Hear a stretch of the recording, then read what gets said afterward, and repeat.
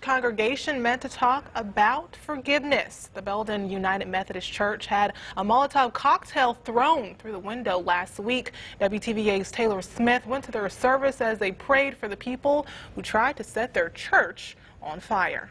And to the people who did this, I just want you to know that we forgive you and we love you. Pastor Joshua Hopkins calls this fire a miracle.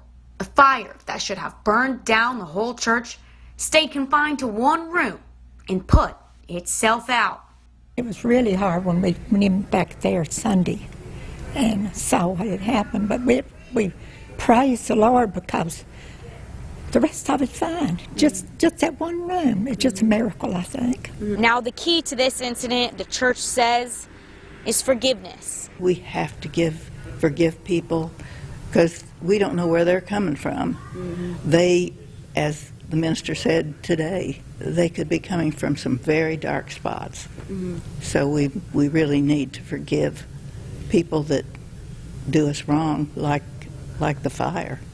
It may not be easy, but it is a lesson we can all learn from the United Methodist Church. Take the mighty big person to forgive somebody and move on. And I try to do that every day. In Belden, Taylor Smith, WTVA 9 News.